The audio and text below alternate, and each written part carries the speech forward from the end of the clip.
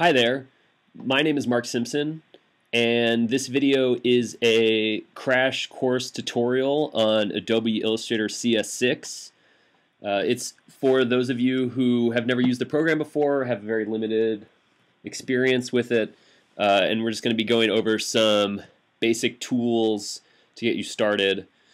Adobe Illustrator is a vector-based illustration program. It's great for designing charts and graphs, logos, maps, editing and modifying architectural drawings, basically anything that isn't a photograph or a pixel-based image.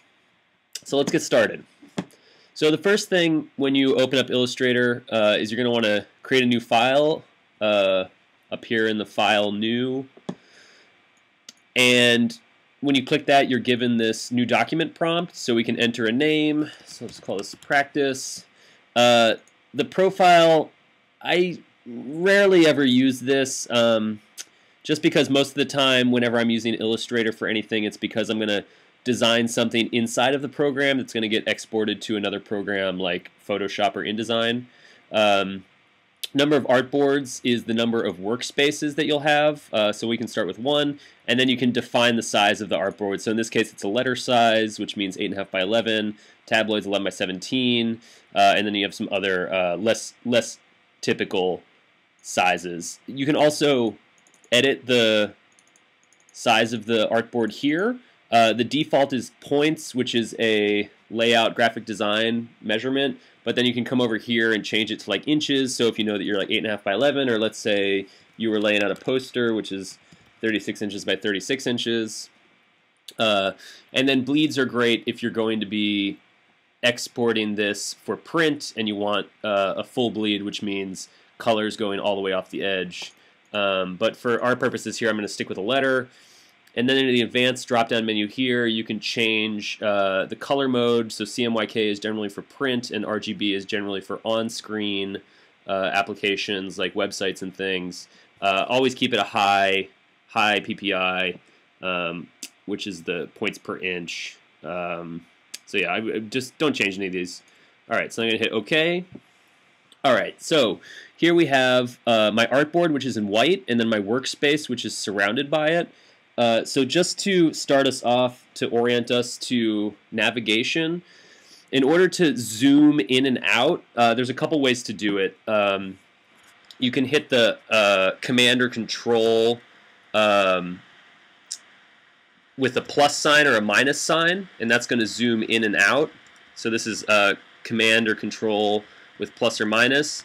Also, if you hold the Alt key while you roll the mouse wheel, the third mouse wheel, that will zoom in and out pretty smoothly. To pan, what I usually do is I'll hold the spacebar key, and then it will give me this hand, which is the pan tool, and then you can just drag the artboard to the left and the right, or you can grab these guys over here on the side to move everything up and down. So that's how we navigate the workspace. So what I'm going to do is just zoom out just to show you what we're working with here. So basically this is my artboard. I can make as many artboards as I want. This dark gray box is my workspace, and then anything outside the workspace is invalid, and it won't let you make anything out there. So just try and make sure you're always working within an artboard on in the center there. Okay, so just to give an overview of some of the anatomy. So this is the window that we're working with. This is your workspace. Up top here is the application bar. So here's where you'll find a lot of your menu options and places where you can make changes and edits, select objects and things like that. Right below that, this where it says no selection, this is the object bar, which is right below. And so this will have a lot of great options, and you'll see this change as your tools change. All of your tools are over here on the left side, so this is your toolbar, and then your right side over here, this is your panels. So these are the these contain different commands and modifiers for the geometry that you'll be generating. So I usually like to click on that little arrow there, so it tightens up the toolbar a little bit. Yeah, great. And so any of these, you can like move these around. They don't have to stay on the side. And if you click and drag them to the side over here, you'll see that it will snap to the edges. So I just usually like to keep things on the sides over there. Okay, so we have our new artboard. We're familiar. Here's our toolbar, panel, options bar, and application bar. So let's start making some geometry.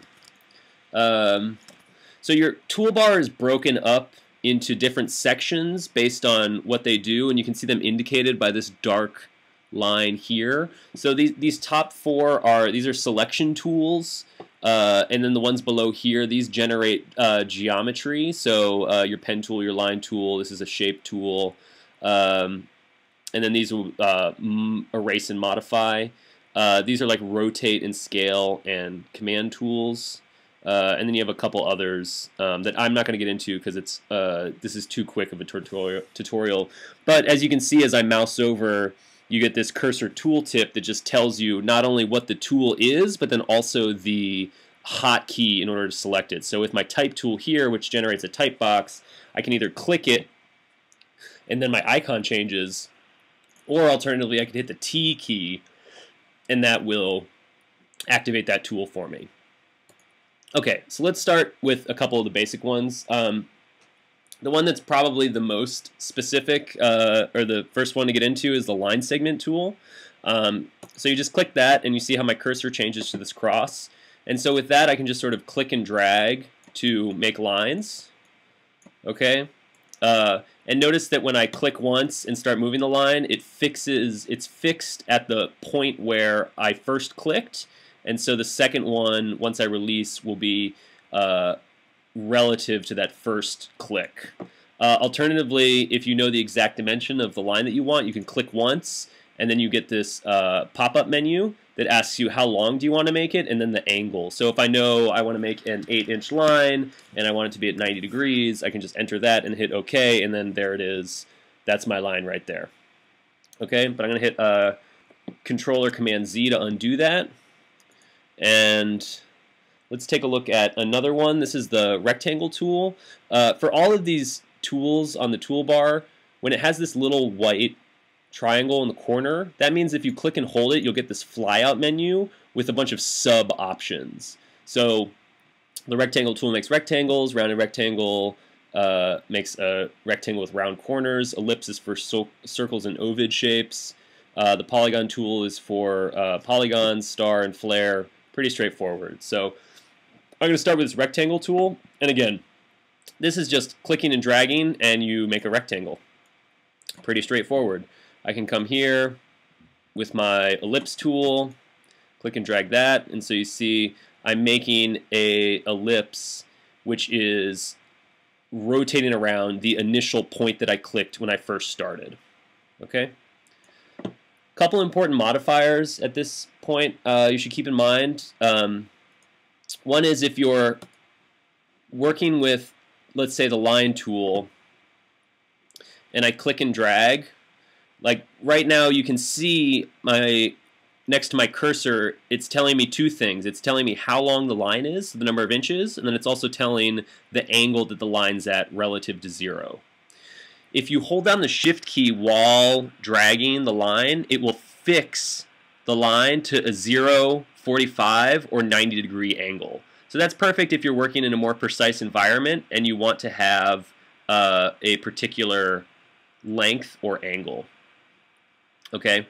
Alternatively, if I hold the Alt button, and you see what it's doing now, is it will draw a line that is emanating from the center point, which is the first point that I clicked when I started making the line.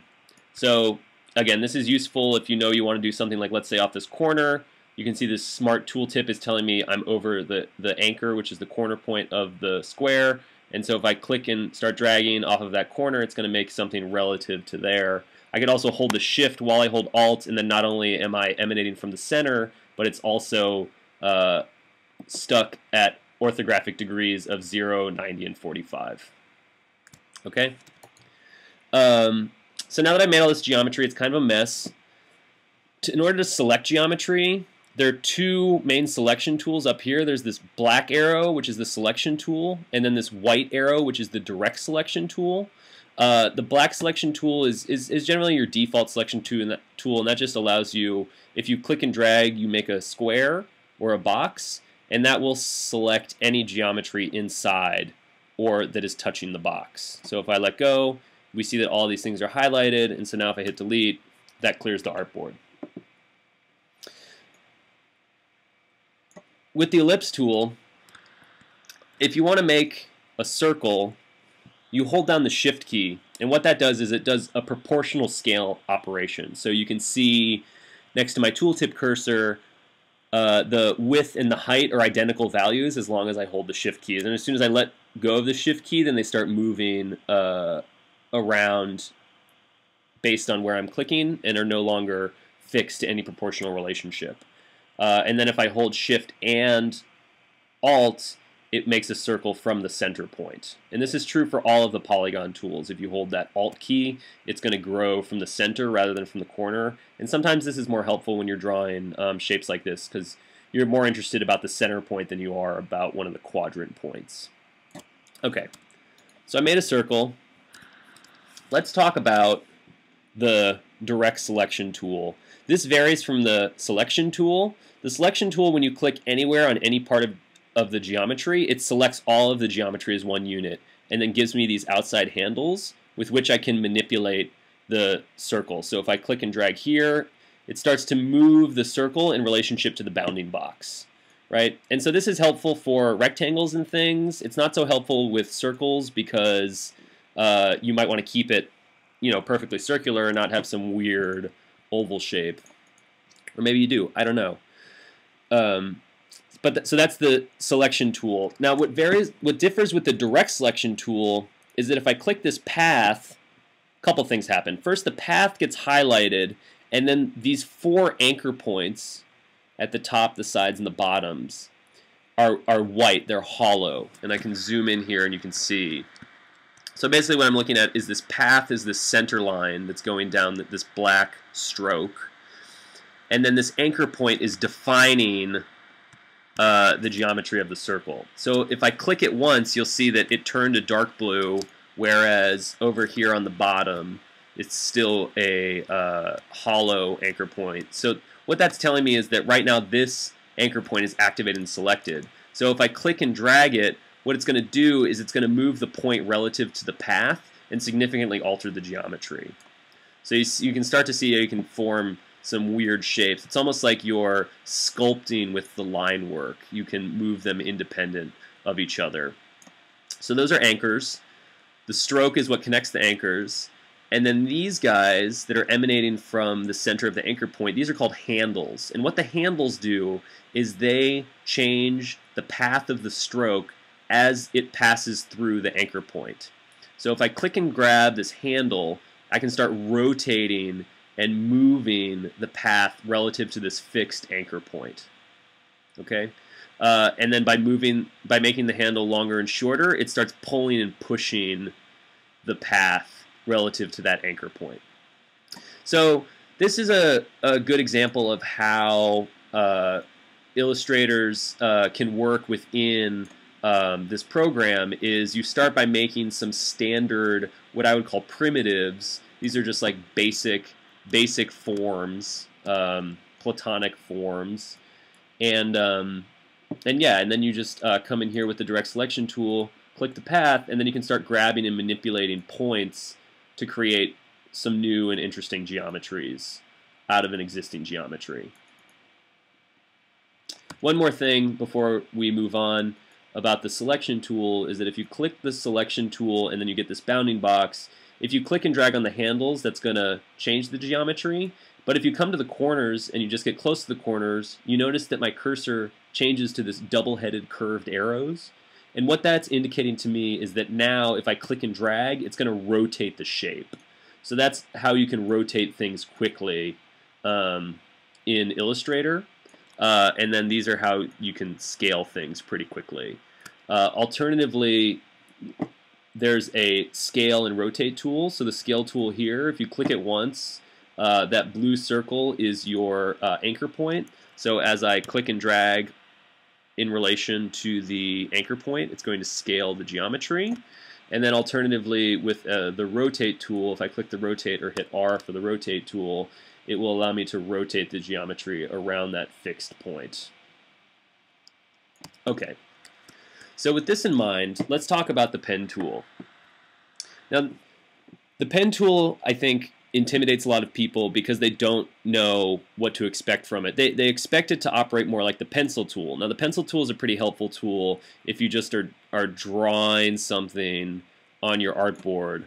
The issue with the pencil tool is that, yes, it's quick at generating geometry like this, and it does normalize and snap anchor points to the stroke, but it's pretty imprecise and it doesn't have a lot of control, and unless you're using something like a Wacom tablet, it's not, for me at least, very intuitive to draw like this with a mouse. I find it's much more intuitive to use the pen tool when I'm drawing with a mouse. And so how the pen tool works is when you just start, you'll notice my cursor has changed, and next to my cursor is an asterisk. And what that's telling me is that I'm starting a new line.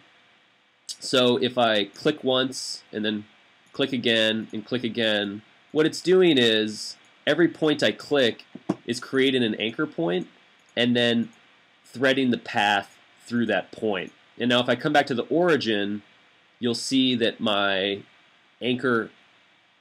cursor changes again, and that circle at the bottom indicates that if I click one more time, it's going to close the geometry. So now this is one continuous closed shape. I can scale that down. Okay, pretty straightforward, right? So things are a little more complicated when you want to add curves with the pen tool. So notice that when I click and make points, they're totally angular. There's no curves. These are all 1-degree lines, meaning that there's no curvature at all. Just a bunch of straight line segments connected. If I want to introduce curvature, what I'm going to do is when I click, I'm not going to let go, and I'm going to start to drag. And what that's going to do is it's going to create anchors that have handles. And so it allows me to, where you start clicking is where the anchor point is, and then as you are holding down the mouse button and extending that handle, it's moving the path relative to the anchor point. And so you can use this tool to generate some pretty funky geometry pretty quickly. And then what I really like about it is now that you've made this geometry and you get it in an approximate shape, then you can sort of come back and modify it to get it to where you want it to be. So I think the thing to keep in mind with the pen tool is that once you start off, it's okay if the form that you're making doesn't look exactly how you want it to look, because Illustrator makes it really easy to manipulate geometry once you start making it. Okay, so that's the pen tool. A thing to keep in mind with any of this vector drawing is that these geometries are infinitely scalable. And so what that means is when you're drawing with vectors, in this case anchor points and paths, what you're really doing is you're describing a set of relationships between fixed points. So the important part to Illustrator isn't necessarily the exact distance that these two points are from each other, but more the relative distance as it relates to these handle points, which means that this shape overall can be easily scaled. Either of these can be easily scaled to as big or as small as you want them. So this is when you're, when you see a Coca-Cola logo, it looks the exact same on a business card as it does on a billboard, and that's because it's drawn with a vector. So it can be any size you need it to be, and that's the real power of this program. Okay, so let's talk about fills and strokes. I'm going to make some geometry. Just going to make some shapes. Now, right now, all of these shapes have the same stroke and the same fill, meaning that They all have the same stroke, which is a black line, which has a 1-point width, and they have no fill. And you can see that indicated by this white square with a red line through it. So it means that they're totally transparent. So you can see one through the other.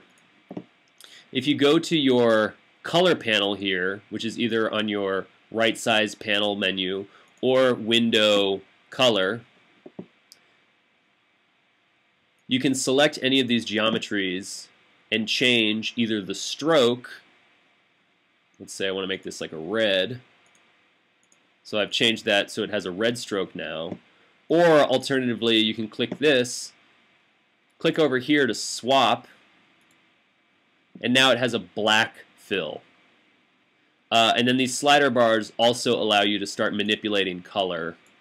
But really the best thing to do is to either know what kind of color palette you're working with, or sometimes you can use this color picker down here to pick a color that you like. So I kind of like that pastel-y purple. And so this works with all types of geometry, because if I were to, let's say, add a stroke to this guy, so let's say I added a stroke, I can come down to here, which is my stroke panel, or you can go Window, Stroke, Window, Stroke, and this allows you to adjust the weight of the stroke, so I can make it really, really thick and heavy. You can also choose where the stroke is relative to the path. So in this case, the stroke is centered on the path, but I could just as easily move the stroke to the inside of the path or to the outside of the path. You can also click here and create a dashed line. So in this case, maybe I'd want to bump that size down a little bit, and then I could decrease the size of the dash and maybe increase the size of the gap. So you can see how you can easily start to highlight things and create some shapes. If I come over here to my rectangle tool and I make a rectangle or a square, notice how once you select from one geometry, it remembers what your stroke and fill options, and so now that I made a new piece of geometry, it's just duplicating that existing stroke and fill. But that's easy to change. I can go in here, change that, go to the color, select this purple, maybe I want to make this like a red. And with corners, you can change the corner. So right now it's a super sharp corner, but it could just as easily be like a rounded corner or a chamfered corner. So pretty subtle, but if you're working with really small geometry, or alternatively, if this stroke starts to get really big, you can start to see that effect more. And then finally, if you're making a line, let's dial back this weight a little bit. You also here on the bar up here on the options bar, you can also adjust not only the stroke but also the stroke color and the fill as well. If you make a line, Illustrator has a bunch of preloaded arrowheads, so you can start to insert a head and maybe a tail, do something really goofy. And if these are too big or too small, like this tail looks really too small, you can come over here and change this value. Let's say make it a 50, or oops, you got to make sure you select it. So select it, and then you can come over here and change it, get a little bit smaller, more manageable. Okay, so those are fills and strokes. Very helpful for when you are drawing anything, to have full control over how heavy the lines are and what the fills are. Alternatively, if you select a piece of geometry, notice that the only thing that Illustrator really cares about is this geometry, which is represented in the blue line. So by modifying the fills or the strokes, you're not actually changing the underlying geometry that Illustrator is referencing. And you can actually see this firsthand if you go to View, Overprint Preview. I'm sorry. If you go to View, What's one of these in here? Outline, that's it. View outline. That's just going to show you what it is Illustrator sees. So Illustrator is only observing the geometry. And so what's nice about that is that as long as the geometry remains untouched, you can change anything you'd like in terms of fills and strokes.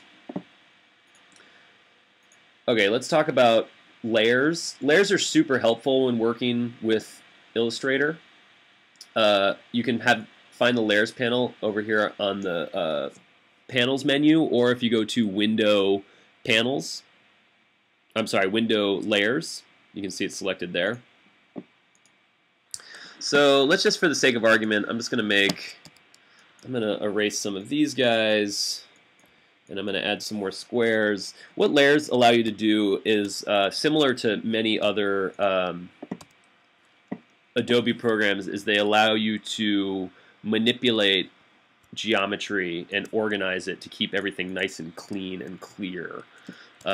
So let's say I had this layer 1 and I called it circles, and if you click this button down here to create a new layer, you can make a square, and let's make one more for arrow. So right now everything is on the circles menu, circles layer, pardon me, because this was the default layer that we started working with. So you can tell that by a couple ways. One is everything is in blue, which matches the blue color on the layers. Also, when I click this ellipse, notice how not only does the layer panel, the line on the layer panel highlight, so it says this is on the circles layer, but also you get a blue square at the end here, which is indicating which layers your selections are on. So right now everything's there. If I wanted to select these 3 squares, I would hold down the Shift key while I did it. 1, 2, 3. Now select the square layer here on the square panel, right-click on it, and say go to Arrange, and then Send to Current Layer. And what that's going to do, notice how the color changes immediately. This line is highlighted, and you have the red box. So now these 3 squares are on the square layer. And let's do one more. Let's select this arrow and put this arrow on the arrow layer. So I'm going to click on the layer on the layers panel, then right click on it and go to Arrange and then Send to Current Layer. So the real power of layers is how it allows you to control the geometry. And this will become more and more important as you're working with artwork or projects that just get very complex. If you keep everything organized in the layers panel, it will make it much easier to work around. So as a for example, if I'm working with the circle layers and I'm like, oh, these squares are in the way, it's just as easy. It's easy for me just to click this eyeball here on the layers panel in order to hide those squares. So I can turn those back on. I can also lock the squares so that way they aren't selectable. So if I want to select a few things, notice how it selected all of these circles, the arrow, but not the squares because the squares are locked. Turn off visibility, and then finally, if I select this or click this empty circle to the right, it will select all of the objects that are in the layer. Super easy, very clear. It also helps you. The layers also help you with the display of the objects on the art panel. And so what that means is, because the square is located above the circles layer, if I click and drag this circle above this, or this square above the circle, and I let go, it's going to be on top of the circle. So if you imagine these layers as like sheets of paper stacked, if I click and drag and bring the square to the bottom, the circle is going to be on top. And if I click and drag and put it back, there it is. So those are the main benefits: controlling visibility, locking and unlocking, making easy selections, and then in terms of display and deciding where things are relative to it. Okay, great. Let's talk about tracing objects, because this is a really useful, powerful thing that Illustrator does. It allows you to bring in JPEGs, and then you can either live trace them or manually trace them. So let's talk about both of those. I'm going to bring in an image, there's a couple ways to do that. One is to go File, Place, and that will give me an Explorer or a Finder prompt, and then I can bring in either of these images and hit Place, and so that brings in this photo of a parking meter. Alternatively, if you go directly to Finder or Explorer, and I come to my desktop, I can click and drag the parking meter into this artboard. You see it gets the plus sign and drops it in. Makes it really easy. So I'm going to put it on my circles layer, and then I'm going to lock that layer, and now I'm going to come to my arrows layer, which is my top layer, and I'm going to trace just the outline of this parking meter because I want to show you how easy it is to take things and trace them manually. So I'm going to click on my pen tool. I'm going to zoom down here, and I'm just going to start just clicking and tracing. So click on the base. I'm going to hold down the Shift key so it's going to be straight up. I'm going to come over. I'm going to click and drag this guy to make it a handle, and then click and drag here so I can define that corner, and then do the same thing over here so I get that curvature where you like it.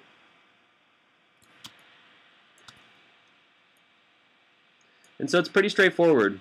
Just a lot of clicking. You want to just have some control over it. With the pen tool, if you mouse over an anchor, you get this little wedge symbol. And what that basically means is it's ready to convert an anchor without handles to an anchor with handles. And so I want to do that in order to capture this half circle. Alternatively, one thing I could do is come to this ellipse tool, hold down my Alt and my Shift key at the center, and get that half circle shape. Get it to about the size that I want it. And hit V or click the selection arrow and move it down here. So sometimes it's easy to just start to pick geometry apart. So then what I'm going to do is click with my direct selection tool. I can either hit A or click it up here. Click on the path, and then click and drag the anchor until it intersects. Okay. So I'm going to turn off the circles layer, and so you can already see here's the outline. This is a bit messy, so I'm going to come in. So I'm going to come in here and just move that anchor over. Move this handle.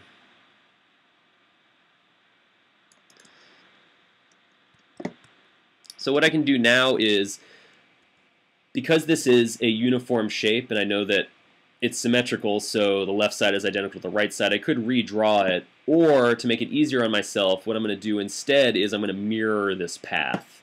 So if you click and hold on the rotate tool, you'll get the reflect tool, and what it does is it gives you this anchor point. I want the anchor in the center of the circle, right? So that's that bottom anchor point, and then I'm just going to click and drag going down, and that's going to mirror that shape for me, and then I'm going to hold the Alt key, and that's going to make a copy. And so you can see that indicated by my cursor. There are two cursors now. So when I let go, it makes a copy. So it wasn't quite there, so I'm just going to cheat it a little bit. Just cheat it. All right, and there we go.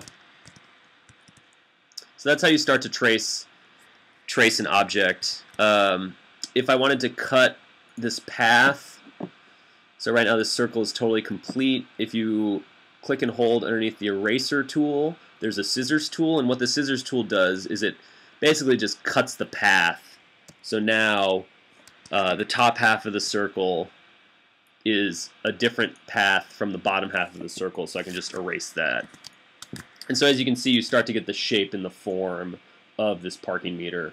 And sometimes it's more important, depending on what you're doing, because I know this thing is symmetrical, it might not be totally symmetrical in the photo, so it's more important that it's symmetrical in relation to the geometry I'm drawing and not necessarily to the photo I'm tracing. And these kinds of projects, I mean, you can get into real detail and trace everything to get like as much or as little detail as you want out of what you're tracing. So that's great if you're working with a base layer of a parcel map for some land use project, or there's some other like street geometry, or building outlines is another thing that I find myself tracing a lot of. Okay, so let's talk about live trace, because this is a really cool, powerful feature. So I'm going to go File, Place, and bring in this food truck clip art. Let's say I was doing a project on food trucks, but notice that this image is really small, and if I go to my Finder window, it will tell me that it's 33 kilobits, which is totally tiny, and it has dimensions of 600 by 381 pixels, which means that if I wanted to include this in a print document, I couldn't make it any bigger than about 1 inch by 2 inch, or else it would start to get pixelated. So I can avoid that if I bring it in, and what I want to do is I want to convert it to a vector, because if I convert this to a vector, and if I zoom in here, you can see all of these jagged tooth edges from all the pixels. If I can successfully convert this into a vector, then it becomes infinitely scalable, and I can put it into any size that I want. So if I was making like a big 36 by 36 inch poster, I could easily just drop it in there. So how you do that is you click on the object, and then here in the options bar, you can see it's a linked file. I'm going to click Image Trace, and what that's going to do is convert this into a vector. And so now as I zoom in here, you can see that jagged tooth is all gone. Now it's just one smooth stroke connecting another. So that means that even if I scaled this thing up to the size of a billboard, it would be the same size. And you have, you have some preset options down here. So this can be really great if you have a photo. You can have a high fidelity photo, or if you have a logo. Really, the possibilities for this tool are endless, and they allow you to take something that would be really small and really limiting, and once you trace it, then you can hit expand, and what that's going to do is it's going to turn all of this into manipulatable geometry. So I'm just going to delete some of this white space. And so you can see here with my direct selection tool, if I zoom in real close, that now instead of being a bunch of pixels, it's a vector. This is a vector object that has four anchor points and 4 paths. And so what's great is that now that this is a vector, if I use my scale tool, I can make it as big as I want, and regardless of how big it gets, it will never lose any resolution. So it's perfect for like poster projects, or if you find some clip art, it makes it really easy to capture that and to use it in any kind of project that you want. Okay, so let's talk about saving. There's a few different ways to save your work. If you do a file save as, or file save if you've named it, that's just going to save the Illustrator file. So I could save it on my desktop just as practice, which is great. Don't touch any of these options. The defaults are fine. What's nice about Illustrator CS6 and some versions previous to it is that it will create a PDF compatible file, which means that even if I sent this Illustrator file to someone who didn't have Adobe Illustrator, they could still open it with any Adobe software. So I'm just going to save that. So that's good for your working file. You can also save a copy, commonly as like a PDF is a great thing to save it as, or as a SVG or EPS. These are all vector-based formats, so they're great if you're going from another vector program or another Adobe piece of software and you don't know how big the thing is, your final product. It will maintain its proportionality, and it won't be flattened and become a raster. It will stay as a vector. Alternatively, if you want to export this as a image file, so as a raster-based file, in this drop-down menu in the format, you have lots of different options for like a PNG file, which is good because it has a transparent background, bitmap, JPEG, TIFF for something that's really high resolution. There's a bunch of different options here. And then you have the choice if you want to use the artboard or not. If you use the artboard, it will export an image that is the size of the artboard, regardless of the artwork that's on it, versus if you export it and you don't click artboards, then it's just going to export the bounding box that contains the work itself. So it would just export what's contained in the blue. Okay, great. Well, I think that's all for me today. I hope you enjoyed this quick introduction to Adobe Illustrator, and it's enough to get you up and running. There's lots of great resources online that explain all of these different tools and all the different workflows. I highly recommend checking out lynda.com, which you can access for free as a UCLA student through learnit.ucla.edu, or just do a Google search. There's lots of great resources available online. Thanks for watching and good luck.